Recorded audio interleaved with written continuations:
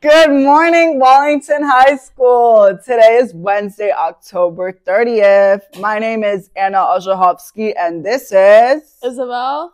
And you are watching us on Wally News. Today's weather is cloudy with a high of 76 and a low of 54.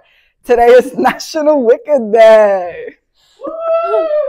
For fundraisers, we have the Wallington High School Choir is holding their annual Socktober drive.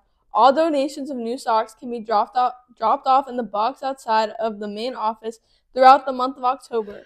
An AV club is having a bake sale after school tomorrow in front of the vestibule. Be there! Woo!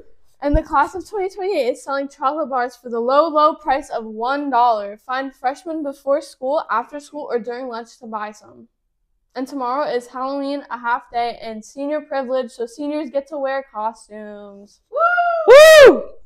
For sports, today there is a girls' varsity volleyball game at Wallington versus Park Ridge.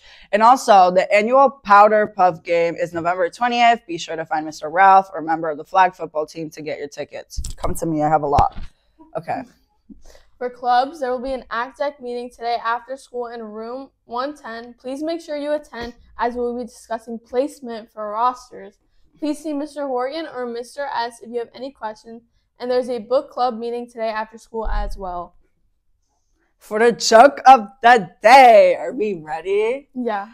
What do you call an illegally parked frog? What? Toad.